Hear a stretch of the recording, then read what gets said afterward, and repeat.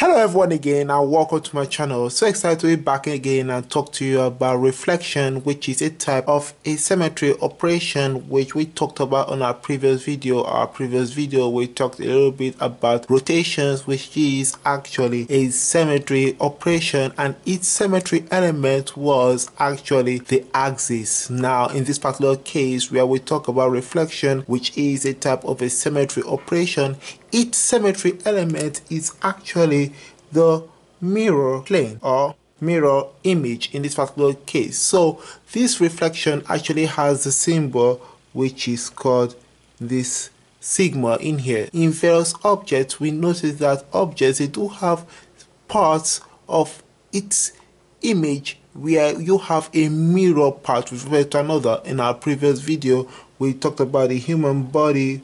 Let's just say this particular shape, mainly the face. We notice from head to toe we have a symmetry, or that is actually aligned at the middle, where one side is actually a mirror image to the other side, and no matter how well you position it, they are non-superimposable with respect to each other. One left, which is the other, and the other one on the right over here.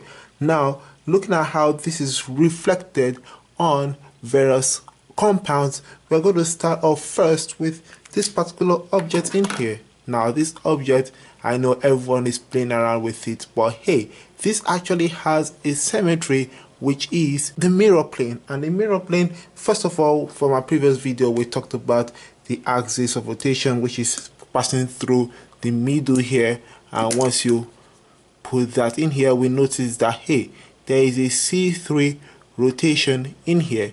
So this C3 enables it to actually rotate in its maximum symmetry operation, which is with respect to the rotation. But in here we also have a plane that is actually containing this principal axis over here, and this passes through this particular ends or the blades over here, where we have one that is actually aligned in this particular manner, as I'm going to show you in here, and it contains this particular axis, and we have another one containing this particular axis, and the last one over here, which is this mirror plane, which is containing this axis.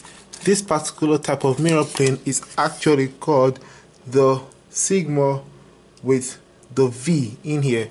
Why do I say V? Because this is vertical, and vertical shows that oh, it's actually containing the axis. And we're having another case scenario, which is sigma H.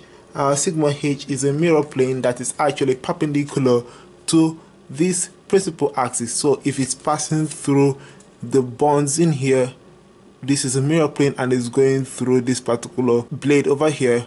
What we realize is that this plane over here, the top and the bottom are both identical, and it's actually perpendicular to the principal axis. So this particular plane, when it's placed here, which is parallel to this particular object here, it's actually the sigma H. And lastly, we have sigma D, which is a dihedral plane. And what does it mean to be dihedral? What that means is that you are actually between atoms, between two atoms or a couple of atoms, where one is the same number with respect to another, and you're not actually passing through any particular atom in here. So an example of it will be something like this, where we have this compound, where if you have this bond here at this particular region, and we have our principal axis in here, what we notice is that hey, we do have a mirror plane which is actually positioned in this particular manner, where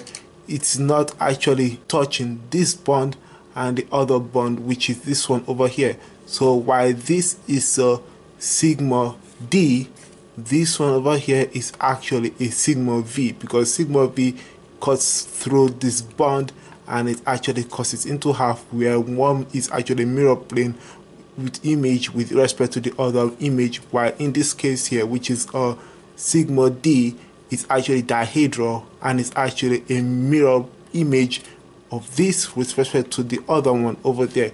So while sigma D doesn't pass through bonds, sigma V passes through bonds. There's no sigma H in this particular compound, but we have a sigma V and we have a sigma D in this particular compound over there.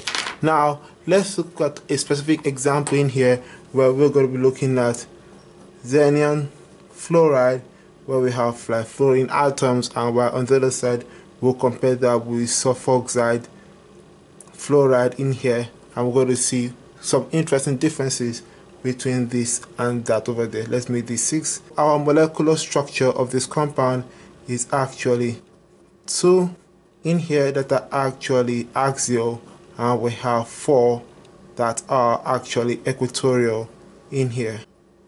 I made a mistake with this particular drawing.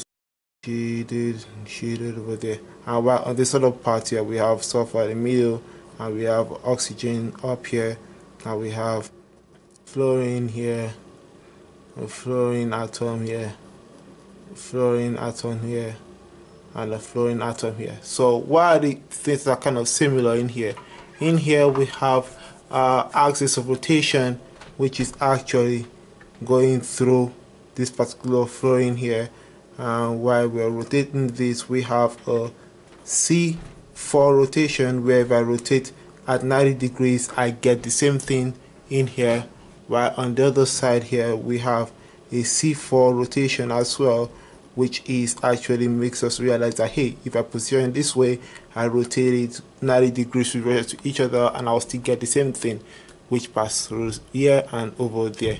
Now one important difference is that we don't have a sigma H in one particular compound in here, where on this part here we have a sigma H because the plane is actually perpendicular to this particular axis of rotation, and it's passing through this particular fluorine atoms here. And what we realize is that our sigma H in here is actually present here because the top is the same as the bottom, because we have fluorine at the top and we have fluorine at the bottom in here.